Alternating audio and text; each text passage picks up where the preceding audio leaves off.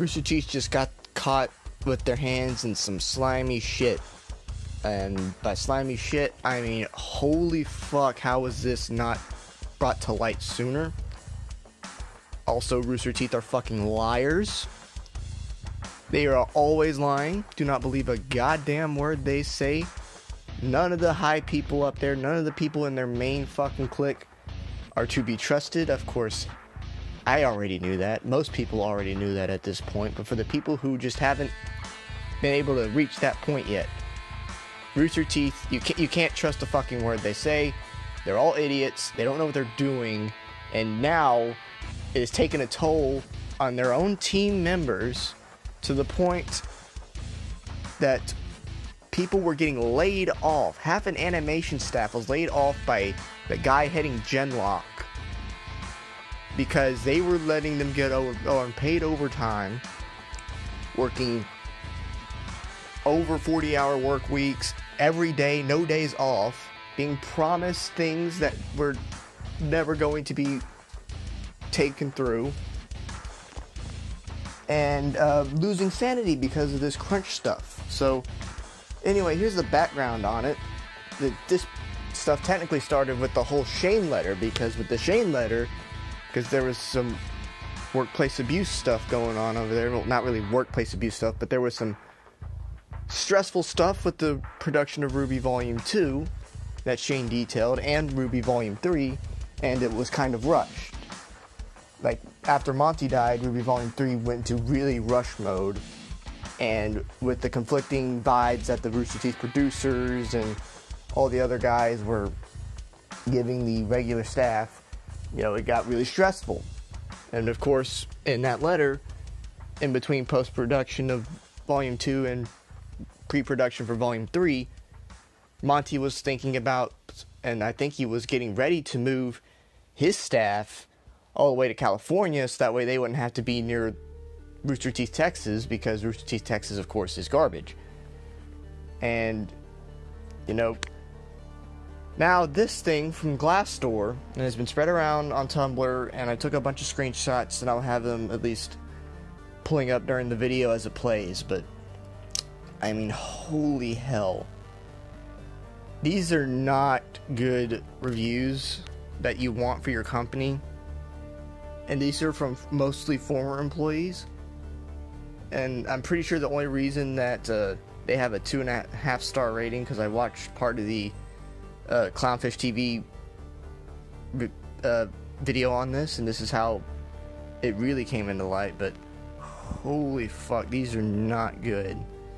No paid this is from April 5th. No paid overtime. Crunch is a major problem in the animation department due to unrealistic deadlines, poor planning, and indecisiveness.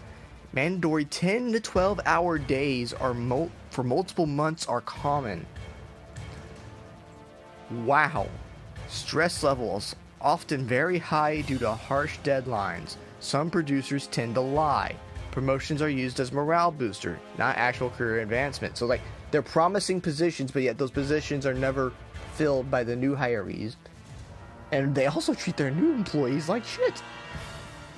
Hardly any time for professional development. Professionalism can be a bit scarce. For example, people would draw penises on the boards throughout the studio, which isn't kind of surprising. You know, Rooster Teeth's famous for cockbite.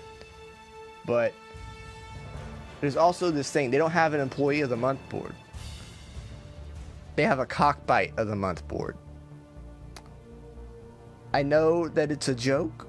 It's probably pretty affectionate, but I mean, when you're treating your employees like dog shit, that tends to add a level of stress that wasn't there before. And it's like, wow. Like, unrealistic deadlines. Okay, this is a big problem in the gaming industry. We know this.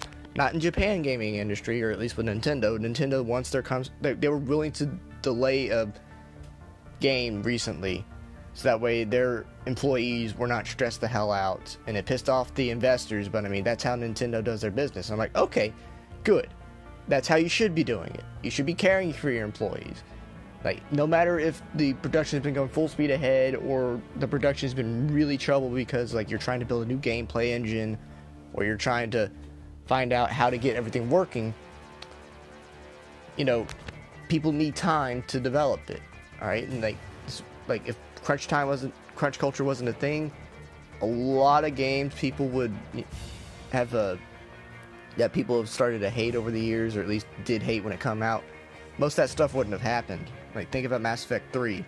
That one was supposed to be released a year after Mass Effect 2. A year, and it was only able to get pushed up till March 2012 somehow, because of just how much EA wanted to crunch that title. Dragon Age 2, that one was developed in barely a year, and was shit. Right, here's another one. Let me find one for May. Okay. Programming scheduling department has no idea how to time budget for animation, has resulted in unnecessary preventable crunch. Company takes on projects that are too big for it to manage effectively. Not the highest pay compared to anime guild standards. Open office space gets noisy.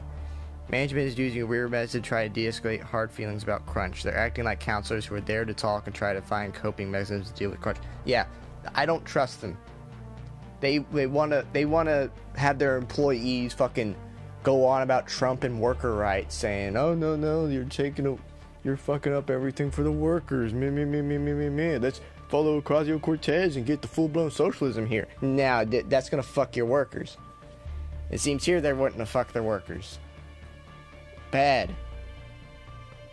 All right, like when your employers are like trying to help you, they're trying to be like counselors and stuff, that's good. But when they're doing it just to stave off criticism, or just doing it so that way they don't get in trouble because they know they fucked up, I mean, that's pretty bad. This is a terrible idea considering that none of them are trained counselors. Oh shit. Okay, now that's bad. Now if they're not trained, that could be a problem. Is they're obvious, but more so they're obviously going to be biased in favor of what they want from us. Oh.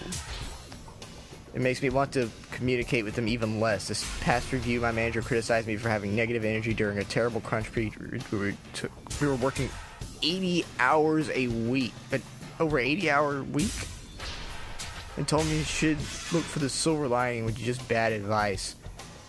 80-hour work week. Holy shit, no way I'd have the sanity for that. 80 hours? I'm having trouble getting barely 7 hours of sleep at night. Holy fuck. Okay, like this is horrible. This is fucking horrible. And then, like I said earlier, the guy who heads up Genlock, he fired half of the fucking Genlock animation staff after this last season fucking wrapped up. Half. While they had not gotten paid overtime, or, the people who were promised positions that, were doing their jobs, not getting it, treating their employees like dog shit. I mean, wow.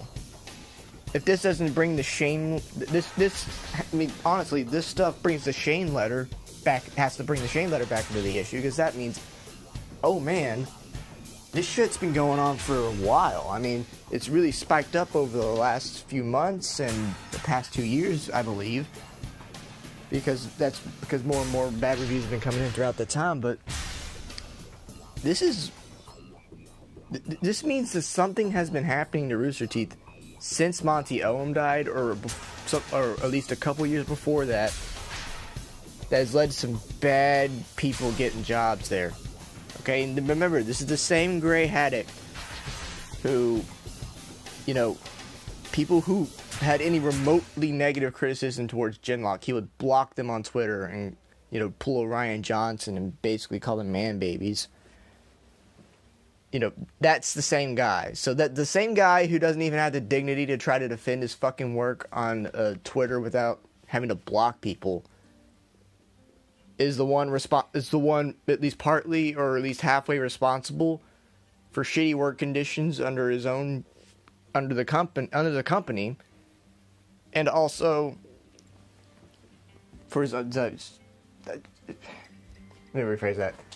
He's the one responsible for the shitty work conditions in the animation department as well as for his own fucking show, where he routinely blocks people who have any remotely negative criticisms over his work, which is not how an artist should handle themselves. But of course, Ghostbusters 2016 proved you can do that and get away with it as long as you're pandering to the fucking far left. Jesus, even people like Jesus, this is, I've never seen a company so disgustingly out of touch with its fan base before. And I thought I did. I thought Star Wars was getting out of touch with its fan base. I thought Ghostbusters was out of touch with its fan base. No, Rooster Teeth is the most out of touch ever. And remember, this is coming off of the Vic Mignogna stuff too. Alright, Rooster Teeth has been just slowing down. Alright, their employees are connected to the people involved in the Vic Mignogna case. And that case is going to court. Vic Mignogna is getting more people supporting him by the hour. Kick Vic has made fools of themselves so often that even if there were at least one shred of evidence, the Kick Vickers made such a fool of themselves, nobody's going to believe them. Which is a blight on, you know, the law. But, I mean, Jesus, they just fucked themselves over. They're acting like fools. And the Rooster Teeth employees, like, they used to... And one of the reviews, funnily enough, said, you guys aren't a few guys making stuff for Halo with Red vs. Blue. You're a full-fledged animation company. If you don't know how to fucking do business correctly, while also keeping your workers safe, sound, mentally stable, and paid, you know, don't bother doing fucking business. Just sit in your fucking podcast and jerk off to each other about how much you care about the family. Which you don't. Because you're letting this shit happen. I mean, it's just sad. And then Matt Hullum, this dumb motherfucker, he states an apology. Now, apology should have been done way earlier, but this is only done after the stuff from Glassdoor was released. Only done after the stuff from Glassdoor was released. That's pretty crazy.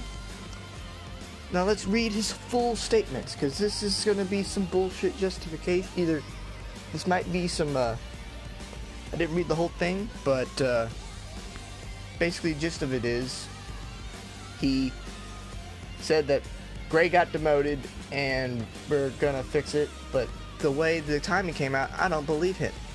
It only came out after the Glassdoor shit hit the news because Clownfish TV went after you. Jesus Christ.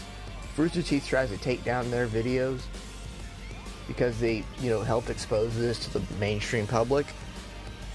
Oh man, this is going to be one big stink on Rooster Teeth that might take the company down. So let's read the whole statement. We have seen the recent messages about Rooster Teeth's animation studio related to crunch, and we want everyone to know we take these concerns seriously. We acknowledge that we could better manage our animation pipeline, and we apologize to those who have all been affected. Over the last several months, we conducted a review and have taken several steps to improve communication and workflow to ensure we have a studio where people are happy to come to work every day. We are announcing today new measures on the road to improvement. Effective today, we're moving forward with a previously planned change in our producing and creative studio. If it was previously planned, why haven't you fucking done that? You could have already fucking done that. Oh, wait, you weren't gonna do it. This was a contingency plan in case somebody decided to blow the whistle on you. And it wasn't even someone blowing the fucking whistle on you.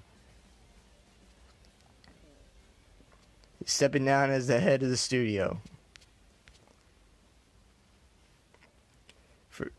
Yeah. Gray Haddock is stepping down as head of the studio for animation to dedicate himself with a strictly creative role. With Gray's help, we have been in the process of hiring a new production head of the department who will be responsible for the overall producer hierarchy and staff management. We want to thank Gray for all his hard work and dedication to growing the animation studio over these years, and are excited to continue working in this new capacity. Another thing, you know that show No Man of Nowhere that at least got somewhat of a cult following in terms of the Rooster Teeth fan base? Yeah, that dude's creator left after the first season, and I don't even think he was there to finish the first season because of this bullshit. Like, One, they were throwing his creative ideas into the garbage, or at least trying to. They wouldn't let him have stuff under his creative control, which, if you're Rooster Teeth, why would you? This is the same problem that Monty had with RWBY, was he was trying to do things his way. They let him do it, but then in season 2, they're like, no, we want you to do other things. And he's like, no, this is my show. Why can't he have creative control? You're an independent company. Okay? Like, Jesus Christ, you're messing with, like, Monty Owen. Like, in my opinion, he's the animation world's John Carpenter, where he can do really good shit on a low budget, and especially with that fight quality. But I mean, you know, they were fucking with him, and after he died, you know, they decided to say screw it, and then did a whole bunch of different shit with the animation, with the plot line, and now it just doesn't make any sense. And then with No Man Nowhere guy, did basically the same thing. Like, why aren't they letting their creators have creative control, except for Gray? Why? What is with that? Why is it that Monty and the guy who created No Man Nowhere can't have creative control over their product, but Gray can? He can do whatever the fuck he wants to, including fire half of the goddamn animation staff, and you don't do anything about it. You don't even demote him for it until it becomes a major fucking controversy. What the fuck? What? That's just disgusting. That just shows their bias. They don't care about the workers. They love Grace so much, they don't care if you make shit. They just like him. They have a personal bias towards their employees. They're not trying to have a good, hard, critical look at themselves. Like, if they're not careful, they're gonna go under because of this shit. I won't be surprised if we got some lawsuits coming in soon. Further, we are consulting with experienced leaders in the animation industry to work on our workflow, pipeline, production structure, and other areas to enhance the workplace experience of our staff. Margaret M. Dean, the head of Elation Animation Studio and president of Women in Animation, will consult with. That's why. That's why you wanna use this to promote a whammon to the head structure. That's all you want to do. You don't want to actually care about fucking quality. I've never even heard of Elation Animation. Are they good? I don't know. They haven't been part of a fucking thing before. But she's gonna help them search for a new animation studio lead, and they're gonna find someone stupid. We'll always continue to work on improvements to our workplace. We appreciate everyone's support and feedback in the ongoing mission. You mean the mission that is pretty much doomed to failure at this point? I mean, seriously, you guys, whether individual employees or somewhat of the whole company, are gonna get screwed up by the Vic Mignogna stuff. I mean, Monica Rial, if the rumors were true, if she was the one that was given a bunch of Vic's roles after he got fired from Rooster Teeth, you know, also breach of contract, all that type of stuff. You know, Vic's gonna get some serious dough from not only Funimation but also from you, since you've worked with him. And there's also some other stuff going on too that deals with the people who own Rooster Teeth that might explain some of the stuff that's going on. AT&T bought Warner Brothers, and AT&T is really gonna constrict that money flow now. Like, when I watched the Clownfish TV video, they explained for the first few minutes that, you know, a lot of people are preparing for like layoffs and stuff like that. They said Cartoon Network's gonna get layoffs and stuff. And, like, AT&T's really gonna hammer down on all of their studios, which is not a good thing. That's not what you should be doing as soon as you buy a company, but, you know, that's what they want to do. Pretty dumb. But I mean, it's AT&T, you're a phone company. Why do you want to buy Warner? I really don't understand, but yeah, that's a thing. But apparently there are still people defending this, and I'm just like, fuck off. Rooster Teeth should be held accountable for all of this. Because, I mean, that's just too much coincidence. And the shit that's being said, and the shit that is,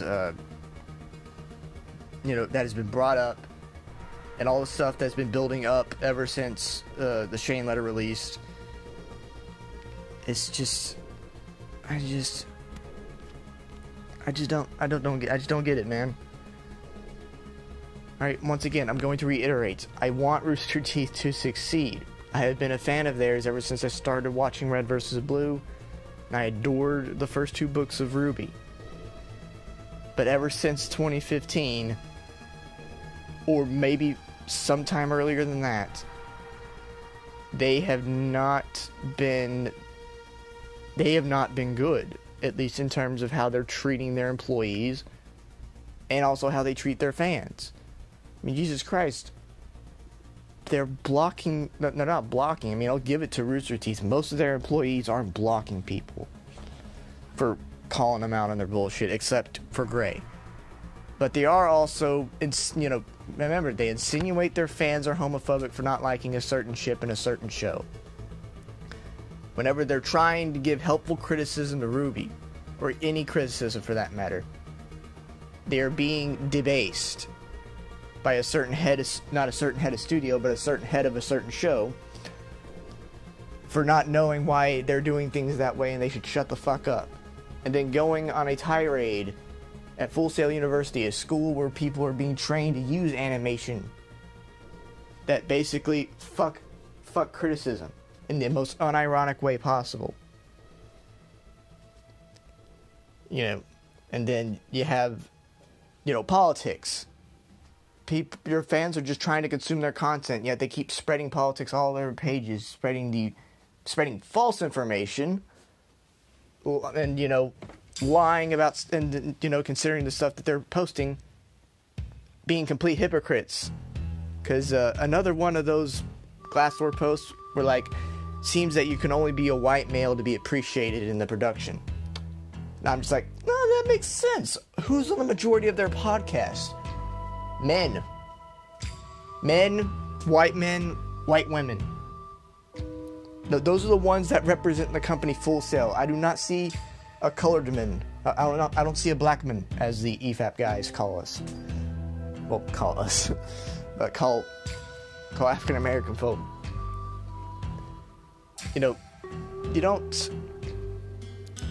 just don't see that diversity, but they're always championing diversity. I mean, they're getting it in their work, but they're not the people who represent the company Full Sail. I mean, you know, just say it. Rooster Teeth are fucking hypocrites. They don't know what they're talking about. They don't want to. I mean, they want to spout all this bullshit, but they don't want to do it. They don't want to compromise their command structure that's been there since they started Rooster Teeth, which is admirable to a point, but I mean, look at the way their employees are being treated. I mean, that's just insane. I don't see how this stuff that's happening behind the scenes of Rooster Teeth, I don't see how this is supposed to benefit the company in any way. I don't see why any company does this. EA, Activision, Rooster Teeth, doesn't matter who. Doesn't matter if it's gaming, animation, or movie entertainment. This shit should not be happening. Okay, now Texas has certain laws to where you technically don't have to pay paid overtime, but I mean, that's fine. But if they're being forcefully made to work 7 days a week, 80-hour work weeks, then they need paid overtime, because that means they're wasting more time they could be spending at home taking care of their house or their family, you know, spending time with them. Okay, people need personal time off. It's like they don't realize that to people who are actually unironically defending this. And it's just ridiculous. Yeah. Man. And then, like I said, this all stretches back to Shane releasing that letter, then firing Linda's voice actor. Well, voice actress, you know.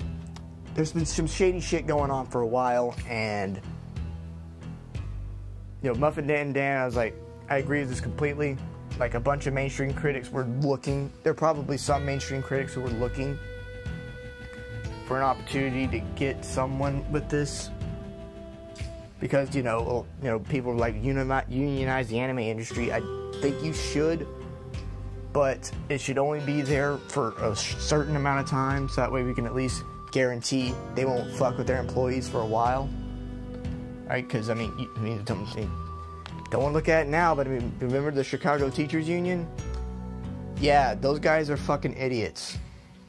But, I mean, unions are good, but it needs to be small scale, not super large, so that way it's bloated with bureaucracy, so that way they can basically jeopardize the entire school system, or animation industry in this case, because they want more money. Because that's how it is sometimes. But Muffin Man Dan was like, you know, critics looking at Shane's letter like, ew, no. And then critics looking at Glassdoor, oh yes. And it's just, you know, there's some shady shit on both ends here, but I mean, for the most part, people who are criticizing Rooster Teeth are rightfully criticizing Rooster Teeth. And I mean, wow. At this point, I think here's what we should do. We should get a high-level investor who watches EFAP to buy all shares and stocks in Rooster Teeth, ends up becoming CEO. Basically, a hostile takeover is what I'm asking for. It's a hostile takeover of Rooster Teeth. You buy up all their stocks. You buy them from the company that owns them. You become the CEO. Fire everyone in the front office. Fire all of their head talent. Like, keep the people who are just the grunt workers. But then, so you fire them. That you don't fire the grunt workers. You don't fire the regular plebs. Well, plebs. I don't know why I call them plebs. But you don't fire the regular people. You fire the assholes. You fire the people who need to be fired. That most definitely need to be fired. Like, you stop all their stupid productions. You end Red vs. Blue definitively. You basically reboot RWBY with all those guys. But you also open up another division of Rooster Teeth for EFAP memers. So that all the people who have made an EFAP meme at some point or time can keep making EFAP memes and get paid for it. That would be the dream. That would be the dream. Alright, because I tell you what, EFAP cares about its audience. They would be the ones I would unironically put at the head of a company. Of a fan-bolstered company. Because that's what Rooster Teeth should be. Ever since they've been acquired by different people and working under Warner Brothers, you know, they hadn't been the most caring about themselves, and they're deluding themselves into thinking they do. And it needs to stop. So, Jesus, man, this is a depressing video to make. I mean, I know shit wasn't getting better behind the scenes, and I can sympathize with the stupid crunch, because there's some bad crap going on, but I mean, damn, this is ridiculous, man. I mean, so Rooster Teeth is basically, no, Genlock is basically Mass Effect Andromeda Light. Alright? Because at least with Mass Effect Andromeda, there's a whole lot of other shit in that production. Like, you had BioWare Edmonton fucking with Montreal and apparently stealing their ideas, and then unpreparedness from the staff because they didn't realize the scale of what they were going to have to be working on.